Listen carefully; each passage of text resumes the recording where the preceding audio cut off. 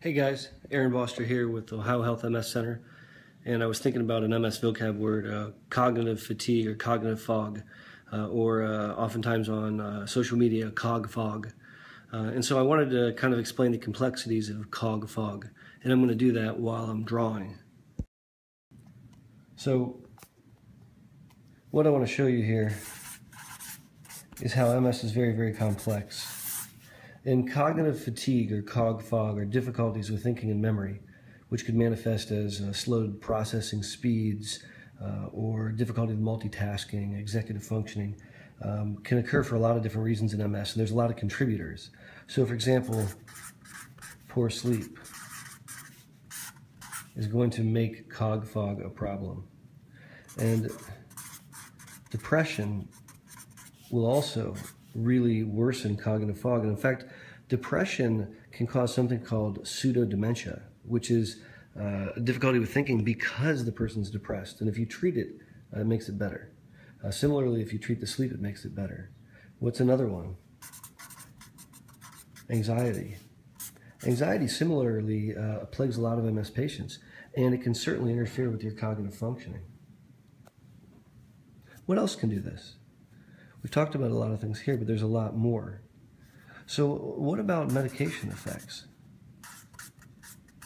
We take medicines for spasticity, for neuropathic pain. We take medicines for a multitude of reasons that make us think slowly or make us fatigued or can impair our thinking and memory. So we have to keep that in mind. But what else?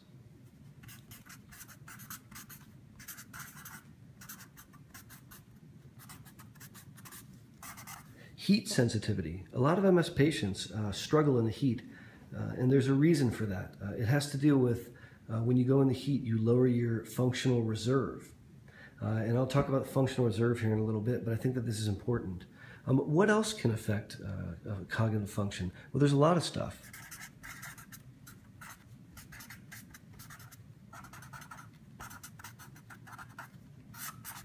Now, brain inflammation.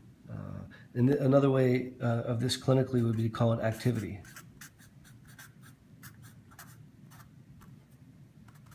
So brain inflammation or activity is a definition that we apply when someone has a new MS attack clinically, or when they have an MRI lesion, a new or enlarged T2 lesion or a contrast-enhancing lesion. And that's activity. And both of those things have been studied and related to cognitive fog. If you have unchecked brain inflammation or activity, you're going to have cognitive fog.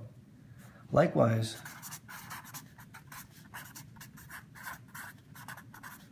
brain atrophy is strongly correlated with cognitive fatigue and cognitive fog and difficulty with thinking and memory. And so that's another a big area. And brain atrophy is an area that we're only now starting to be able to study in real time. It's until very, very recently something that was really only able to be done in research settings.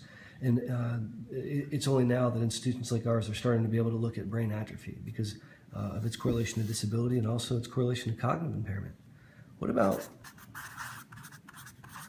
stressors? Stressors, whether they be physical, like a fever,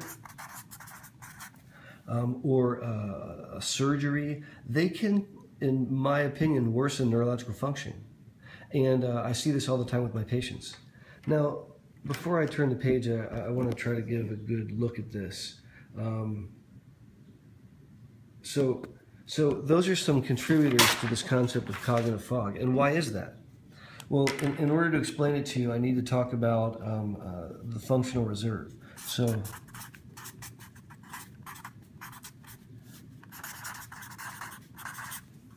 now, the functional reserve is not a new concept, but I think it was reborn recently because of Stephen Krieger, a friend of mine. I think it's at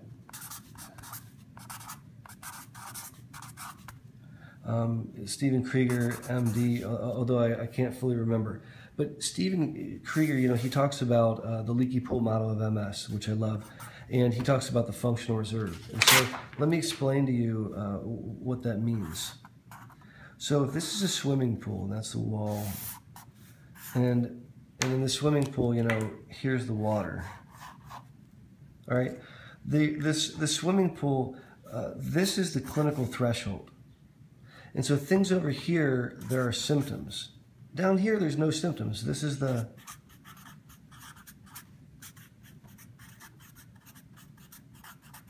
threshold. And this distance here and this distance here is the functional reserve. Sorry, I misspelled that. Now, the volume of water is your reserve. As you have MS lesions, they push up into the pool from the bottom, all right? And your functional reserve is high enough, then you don't have symptoms. But if the functional reserve lowers, then you uncover symptoms. And then in certain circumstances, the functional reserve will rise again. Well, think about the functional reserve. Functional reserve is a real thing. And as you have MS over time, you have less functional reserve. What's up, Ryan? Nice to see you. And when you have a lowered functional reserve, you can see neurological deficits that come out. And they don't have to be focal. Think about the thing that humans do so well. We think. Our tops of our heads are all for thinking and processing. And that's a huge computer. It's a giant task to be able to do that. It's very, very taxing. And it uses up a very large functional reserve. So when you think about cognitive fatigue, poor sleep lowers the functional reserve. Depression, anxiety, they might as well. Heat sensitivity certainly lowers the functional reserve. Stressors lower the functional reserve. Brain inflammation and activity lower the functional reserve. And so if you look here, as the functional reserve lowers, you uncover disease activity. Remember what I showed you. And that is, I think, one of the, turning the camera around, to cognitive fatigue. Now, there are other things like disease progression that we haven't touched on, but I just wanted to share a few thoughts on this MS vocab word. Again, my name is Boster with Ohio Health MS. I appreciate you tuning in. Take care. Have a good night.